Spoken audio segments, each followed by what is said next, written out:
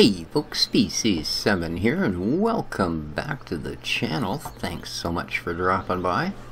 We're here having a look at another Giants game today. Yes sirree, the people that brought us Farming Simulator also brought us this little gem.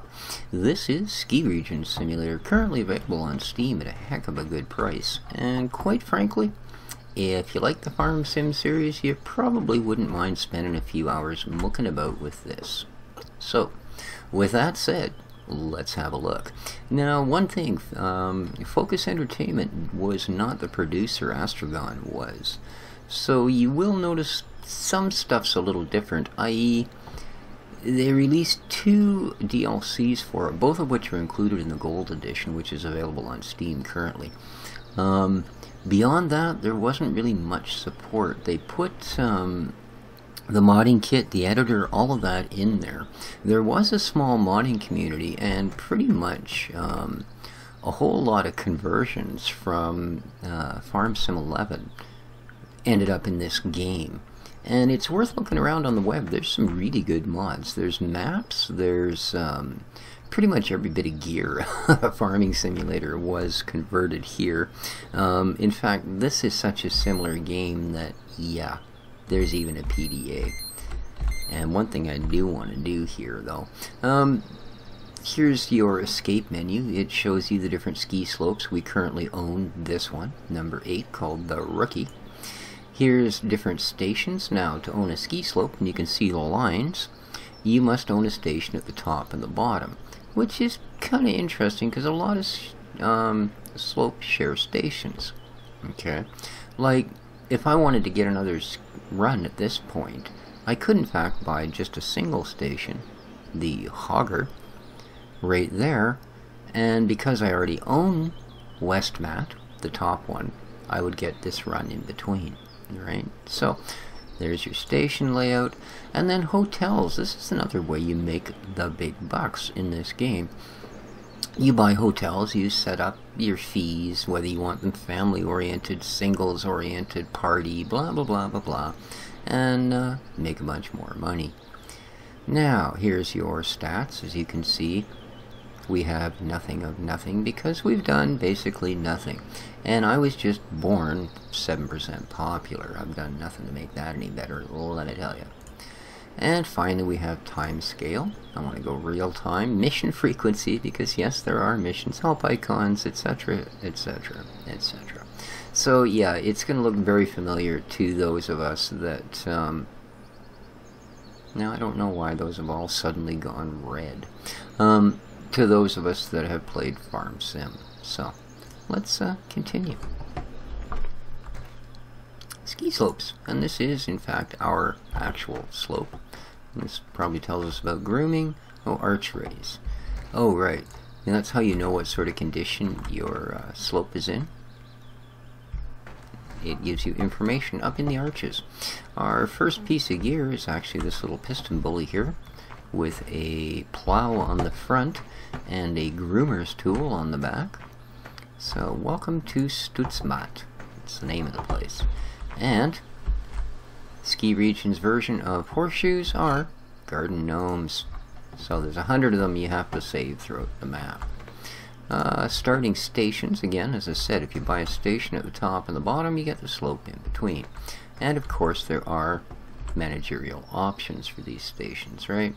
Recommended price $16. You can exceed that, of course, and as you become more popular, you can start really cranking these up, and they will eventually do a little better, right? Or you can sell them from there. Same help system as Farm Sim. You get on the phone and dial up the old Help Institute. Opening hours. Now here's something that's a little different. The place is only open from 7 in the morning until 8 o'clock at night. I'm sorry, 10 o'clock at night. So you can't really do much else in between, right? Missions. Slope grooming. Is in poor condition and should be groomed. See, groom cost, assistance, total cost. So they expect us to do that, but we're actually not going to at the moment because I want to show you a little more of what's going on.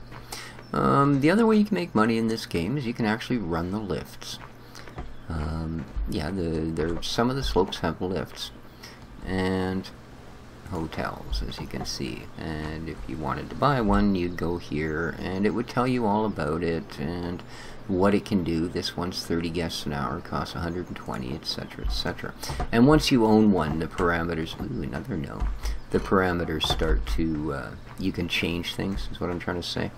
One of the missions will have you plowing snow out of places like this parking lot, etc. There's missions to rescue skiers. So that's, there's missions to run supplies. So the rescue skiers is your mowing missions. The run supplies are your, in fact, run supplies missions. And you do all of that, hopefully not with that piston bully, because it would take you all day. I don't quite run as fast as the cars. But generally by buying yourself a better vehicle. What do we got here? A salt depot. You can pick up salt here for salt spreader trucks, because that's also a mission. When you plow the roads, you can salt them. You can also fix bald spots in slopes by using snow blowers, snow cannons, I guess they call them. So yeah, there's a lot of different ways to do things here. And of course rescue missions, where you take whatever vehicle you have up one of the mountains and rescue down skiers, etc., and take them to the helicopter rescue area. So here is your store, very reminiscent again of Farm Sim. In fact, some of the same assets were brought over here. This is your vehicle dealer. Same building, same doors, same pop machine. But here, rather than cardboard cutouts, they actually put some unusable but nonetheless real assets in. So let's go here. Now of course we don't have to. You can't. Exact same key as Farm Simulator. And here's some of your vehicles. You got a couple of different piston bullies, a little 100, a little on the low end, right? And then for 400 grand you can get the big 400. So the different gear for your piston bullies. Then you've got this guy, a couple of snowmobiles, some loaders, the Lizard Lynx vehicle with its different attachments like snowblowers and stuff, right down to Dutz Igatron tractors, Lizard salt spreaders, wheel loaders, one of my personal favorites, the Lizard ATV. This is usually the one I buy for most of my missions, because here's your straight up vehicles, but you've also got tools,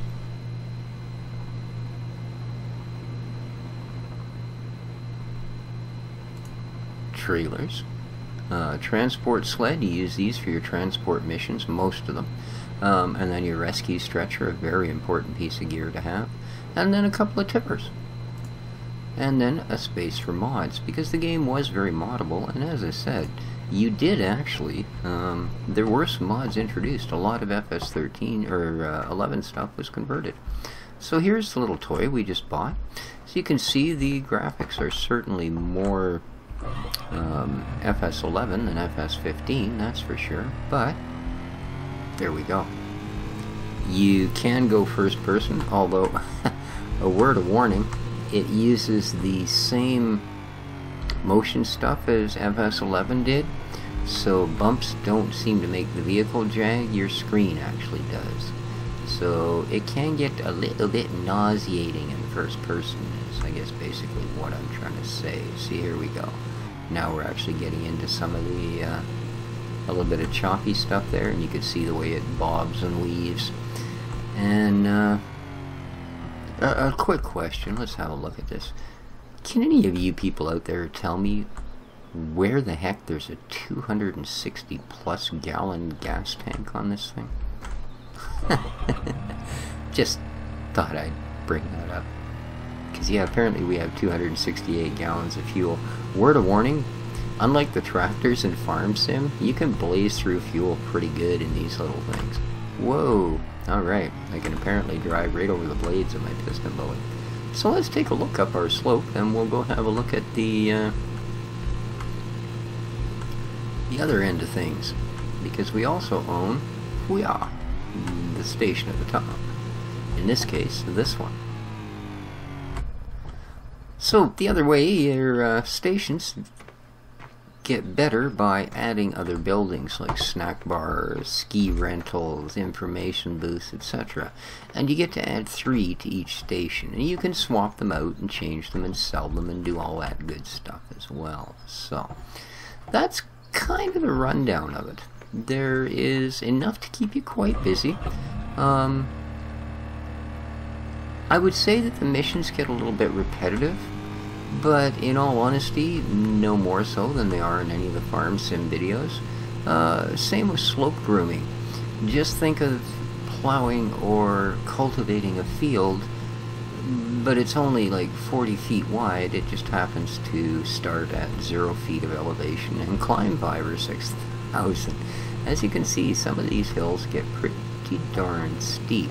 Like we're a ways up from the old village now, guys. Yes, indeed. Whoa. Here we go. A little bit of a shed here, but that's not the top of the... Yeah. They go, and they go, and they go. Day-night cycle, just like Farm Sim. Yeah. What can I tell you? It is a worthy enough little game. And like I said, right now they're having a pretty good sale on it on Steam. So you can see we're not actually at the top yet. There's a few more runs before we reach the top. But we have another station here. And if it were during opening hours, which it isn't quite yet, we could go over to the markers that have this tram on them, and it would actually allow us to run the tram, which is another way to make money.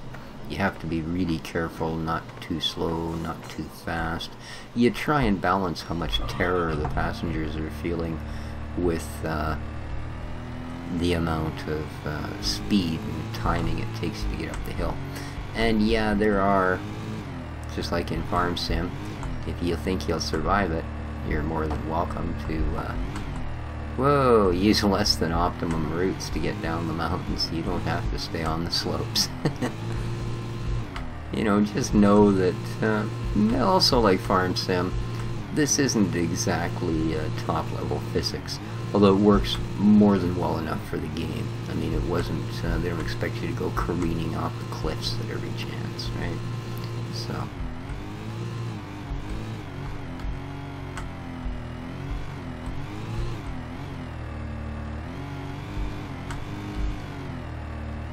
But there you go. That's, and yes, I'm here strictly to try and do something rather silly. Oh, I was too late. I missed the train. Oh, well. We'll have to save the train jumping for another time, I guess. But there you go, guys. This has been Species7 having a look at Ski Region Simulator. Oh, and I am truly hooked now, because that's a dead end. Yeah. The other end's a dead end. And the next time a train comes along, it's not going to be so good for us. Not so good at all, I'm thinking. But there you go, guys. I will do... whoa! Oh, God, I just about jumped out of my chair. I will do that guy's moving. I will do a couple more episodes at least, and maybe if you guys like it, we'll do a series. But let me know. The comment section is open and available to all, of course. Leave a like if you enjoyed it. Let me know what I'm doing wrong. Let me know what you'd like to see. And as always, well, I'm out of here, so take care of each other, folks, and ciao for now.